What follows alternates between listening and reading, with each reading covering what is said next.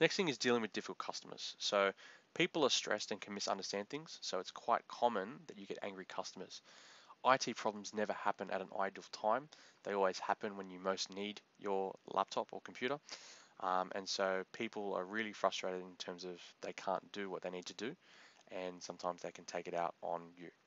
So there are certain ways you can deal with these customers. The first one's always be calm. You don't need to get angry, because if you get angry, it'll just make them more angry, and you'll escalate the situation and make it worse than it should be. So always remain calm, which is easier said than done sometimes because the person can be absolutely screaming at you, but do your best to stay as calm as you can. If they are abusive, if they're swearing at you, if they're getting really angry, if they're screaming at you, then you need to try to diffuse the situation. Apologize for mistakes that you or your company have done, but don't apologize for things that are not your fault. Okay. If they continue to be abusive, you can refuse to serve them. Okay, so you can say, look, I'm I'm not talking to you right now. You're too abusive. Um, I'm happy to serve you when you come back later, but for right now, you need to leave. Okay. If it's an internal customer, you can then explain what happened to their manager. So this behavior is not okay. It needs to be fixed. So by talking to their manager, um, they can have a word to their employee, and hopefully get the message through that it's not okay to abuse IT staff. Okay. Obviously, you can't do that for an external customer. However, in extreme circumstances where the person refuses to leave, or your attempts to refuse to serve them have escalated the situation even more, you may need to call the building security, or in worst cases, even the police. If customers are concerned about the time something is taking, for example, I need it done right now, okay, you need to explain to them a few things.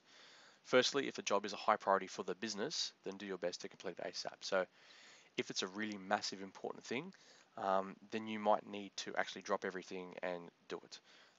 This is generally not the norm. Um, it doesn't matter how much customers try to explain that everything is super high important. Um, but if you determine something is actually really high important, then you may need to drop everything and throw everything you have at this job. However, if the job is not a high priority for the business, you need to explain that you have other jobs in the queue that are higher priority, and that you'll get to this job in due course. So if someone comes in with a laptop that's broken and said, look, this has got to be fixed immediately, I need my laptop to work, da da da da. One laptop is not necessarily high priority in the whole raft of things that you have to do for the day. So as much as it is a high priority for them and they can't work without it, it is not a high priority for you. And so they need to understand that there are more important jobs than the one that they have just brought to you. To offset that, if you have a loan device available, then offer that to them, so the worker is not disadvantaged. The biggest cause of frustration and of difficult customers is that they cannot do what they need to do. And so if their device is out of action, then giving them a loaner, even if it's a crappier device, okay, they may not be happy with that, but at least they can do their work, and they will go away and deal with that.